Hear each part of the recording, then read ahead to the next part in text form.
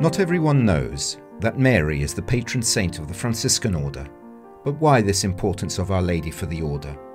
We will discover this through a selection of objects from the collection of the Custody of the Holy Land that will be displayed in the future historical section of the Holy Land Museum.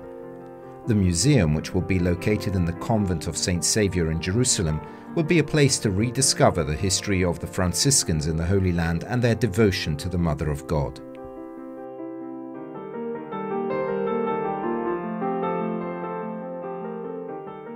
Father Stefan Milovic, Director of the Custody's Cultural Heritage Office, and Father Alessandro Coniglio, Professor at the Studium Biblicum Franciscanum in Jerusalem, will accompany us on this in-depth study. Today we are in the Curia of the Custody of the Holy Land in Jerusalem. We present a panel of Italian workmanship painted in tempera and probably dating back to the 16th century. As you can see, the panel is the result of the union of two axes.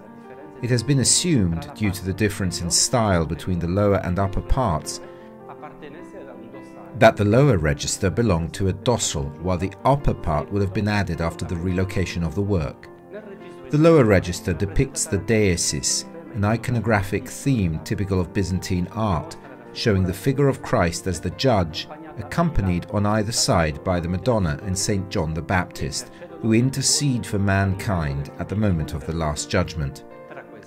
Among them, we recognize St. Francis and St. Dominic on the left, and St. Catherine of Alexandria on the right. The upper register depicts God the Father surrounded by a cloud and the four evangelists, while the episode of the Annunciation is depicted on the sides.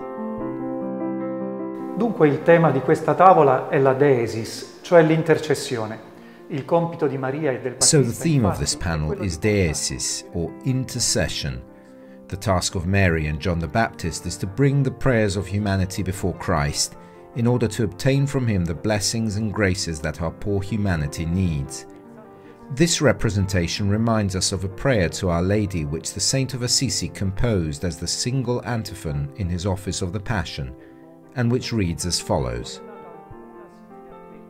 Holy Virgin Mary, among all the women of the world, there is none like you. You are the daughter and the handmaid of the Most High King, Father of Heaven. You are the mother of our Most Holy Lord, Jesus Christ. You are the bride of the Holy Spirit. Pray for us with Saint Michael the Archangel, and all the powers of heaven and all the saints, to our most holy and beloved Son, our Lord and Master. Amen. Mary is invoked by Francis as the one who intercedes with the Divine Son by virtue of her very special merits. Of Mary, in fact, Francis describes the unique relationships that bind her to the Trinity. Mary has power over the heart of God because she is daughter and servant of the Heavenly Father, mother of Jesus and spouse of the Holy Spirit.